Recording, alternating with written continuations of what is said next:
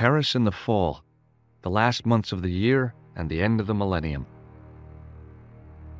The city holds many memories for me, of cafes, of music, of love, and of death. And trophies! 2024 has turned out to be a fantastic year for remasters of my favorite video games of all time, as Broken Sword: The Shadow of the Templars joins the classic Tomb Raider games with a wonderful remastering, or reforging in this case. I love this game so much, so the prospect of adding it to my collection of platinum trophies made me very excited, but I know what you're thinking. How hard could it be to earn all the trophies in a point-and-click adventure game that I already knew all the puzzle solutions to? Well, first of all, it had been ages, and one of the puzzles is the goat puzzle.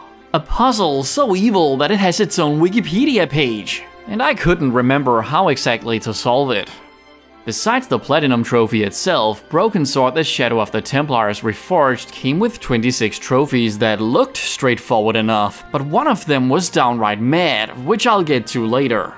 The only other Broken Sword game that has a Platinum trophy is Broken Sword 5: The Serpent's Curse, which I got years ago, and the hardest thing about that was getting that wretched Jasmine song out of my head again after I'd finished playing the game.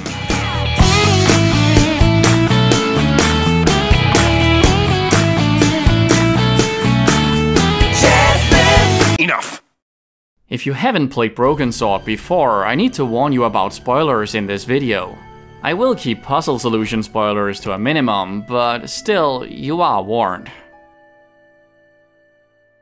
I got my first trophy right after the game's explosive opening, when I had to be brutally honest with a poor waitress inside the blown up cafe to earn the Truth Bomb trophy.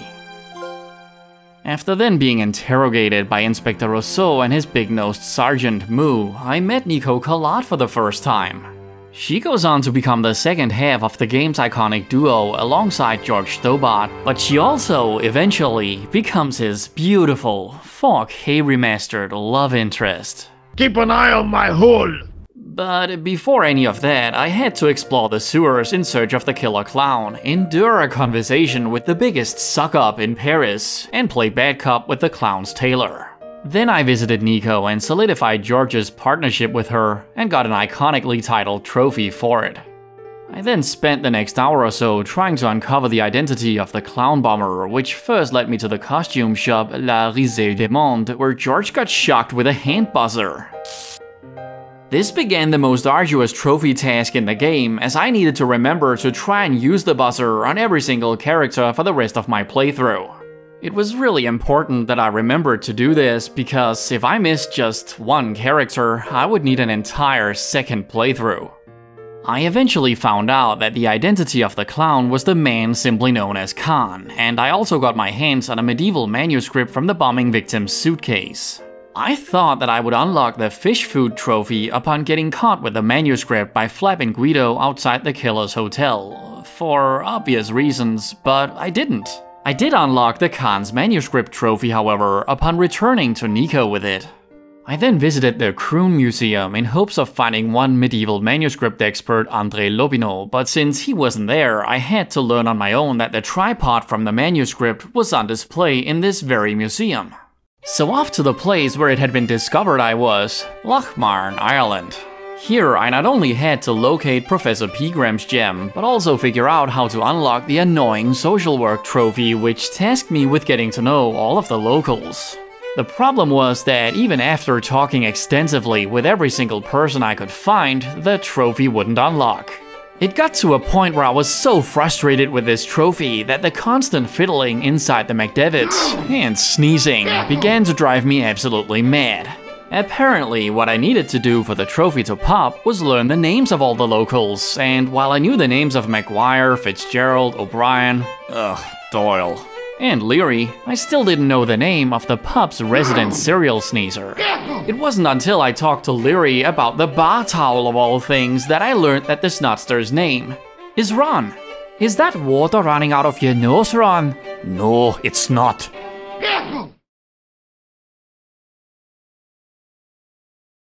I then simply kept ordering beers in the bar until Leary said something about pinball, pimples, and puke for another trophy. This Ireland chapter was pretty heavily themed on bodily fluids for some reason, and blood got added to the list when poor Fitzgerald got run over just outside the pub and dropped Professor Pissgram's gem. This dramatic incident was what cost Fitzgerald's farmer uncle to finally leave his tower of hay unattended so I could get inside the Lochman castle and take on the goat.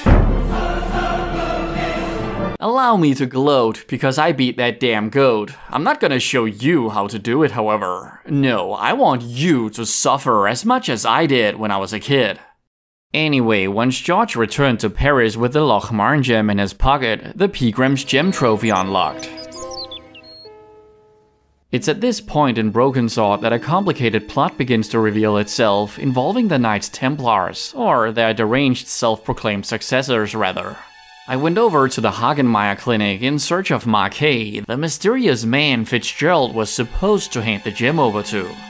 What's really cool in this remaster is that Marquet's room in the hospital has been upgraded from a cutscene to a fully explorable location. And what do you know, I got a trophy for doing just that. Marquet was then murdered by the Neo-Templar Eklund in disguise as a doctor, but before he died, George learned from him that the Neo-Templars were planning on stealing the tripod from the Crew Museum. So I had to figure out a way to get locked inside the museum overnight and intervene that robbery. This didn't turn out so good as Catwoman showed up and took the tripod for herself.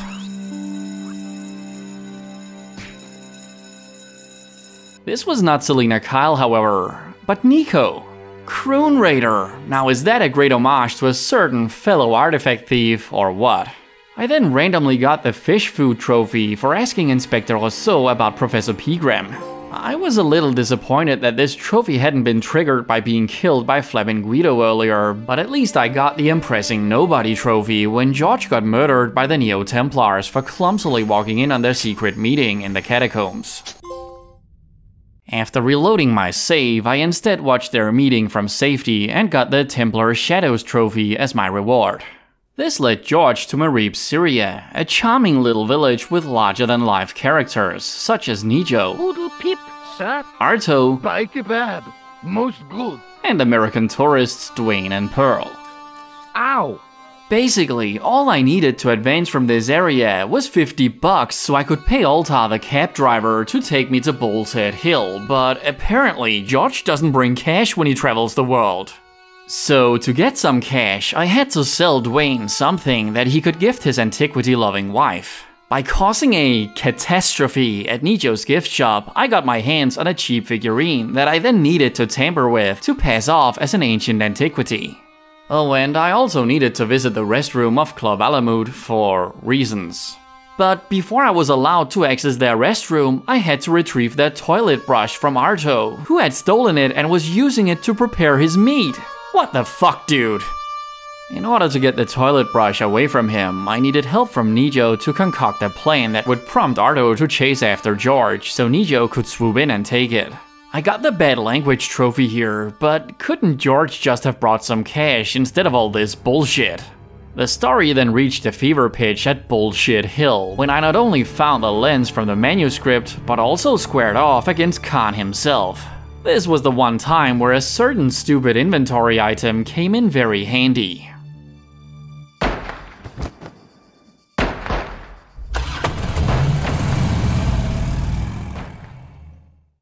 George's globetrotting adventure then took him to Spain and my future home in my dreams.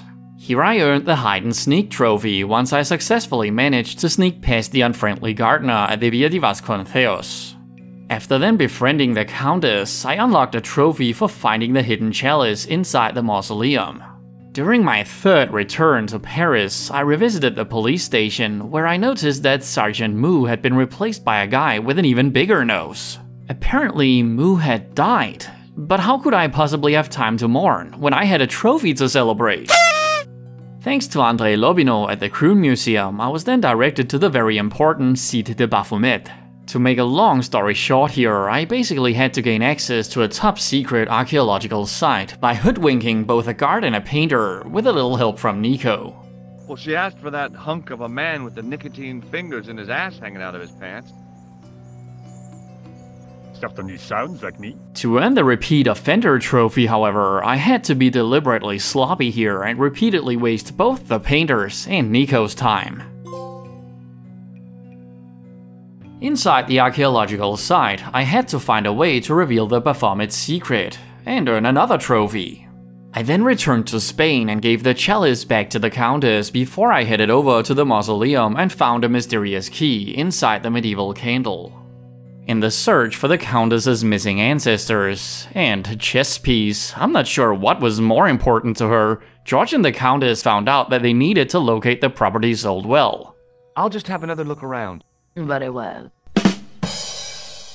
With a little help from Lopez, I found the well, the chess piece, and the ancestors, but who cares?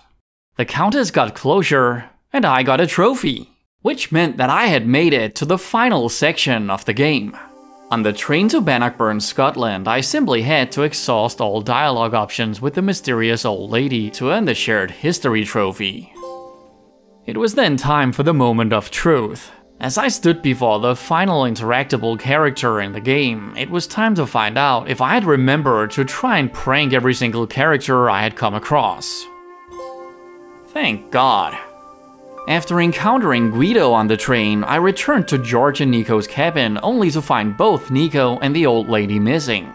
So it was time for George to play the action hero and save Nico's life. And me? I got the action hero trophy. Just before Broken Sword, the Shadow of the Templars grand finale, there was one more easily missable trophy to earn. That's right, I got the coping mechanism trophy for putting the clown nose on the gargoyle. All that was left for me to do now was foil the Neo-Templars' evil plans and enjoy the ending, and at the end of the credits, I got the Broken Sword trophy, which of course meant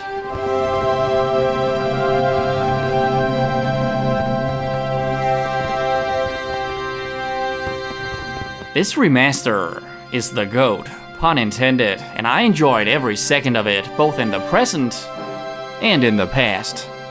Here's hoping that Broken Sword 2: The Smoking Mirror will get the exact same treatment, because that's my personal favorite in the Broken Sword series. Thank you so much for watching. Take care.